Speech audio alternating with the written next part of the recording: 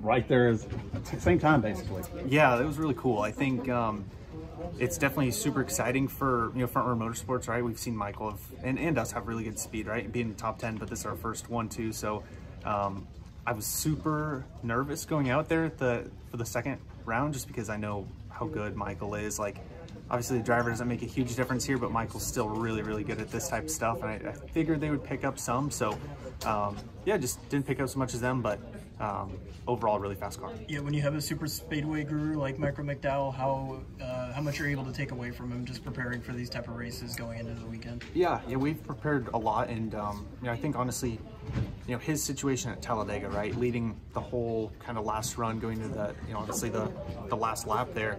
I think we've watched that multiple times, right, and we've gone over maybe what he would do different, what he thought was perfect, right, or if he would do anything different. So I thought that was a really interesting situation to kind of get inside of his brain and yeah, just check it all out. It was really cool.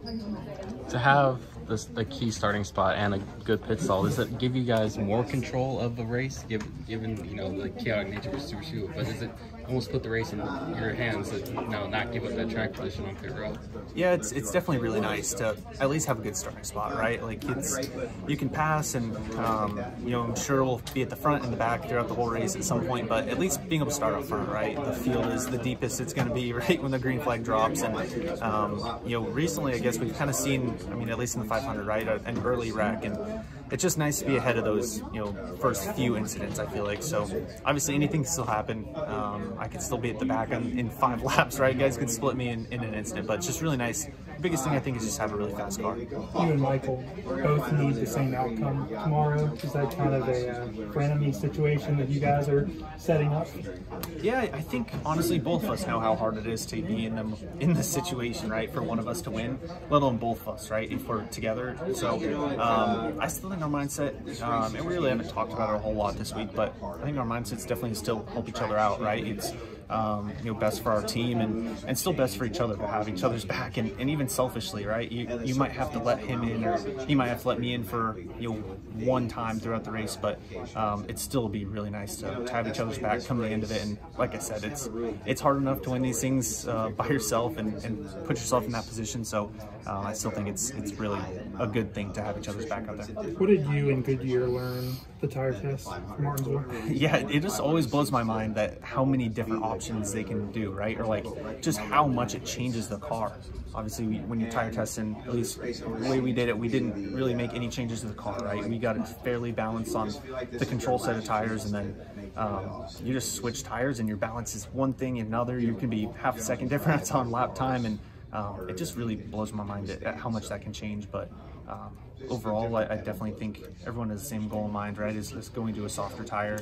I saw Kyle Busch talking about it, right? Is that going to fix everything? Because there's still a little bit of an aero issue probably, right? Even at a place like Martinsville, but obviously the disparity in speed will make it much easier to pass. So we tried a lot of tires, some fell off a lot, some didn't really. So yeah, I feel like we put in a lot of good data, a lot of good runs, and like I say, now it's kind of up to Goodyear and NASCAR. To your point, can we get there through the tire alone, or is the shifting kind of still the larger issue there?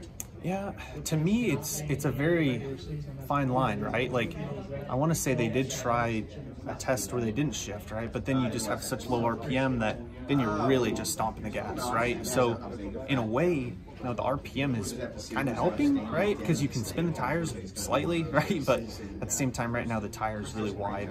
So with those RPMs, now you're just gone off the corner, right? Because you can still get to the gas hard and you have RPMs, where in old cars, the tire was a little bit narrower, and you still had RPMs, but you'd spin the tires. So it's all a fine line, and it's really hard, right?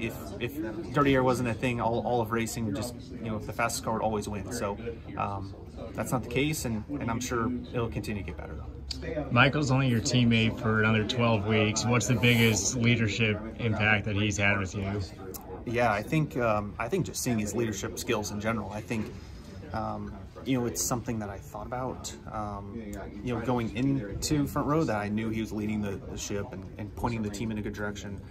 But now that I'm being there, right, he's doing so much behind the scenes. He's pushing for putting the right people in the right places.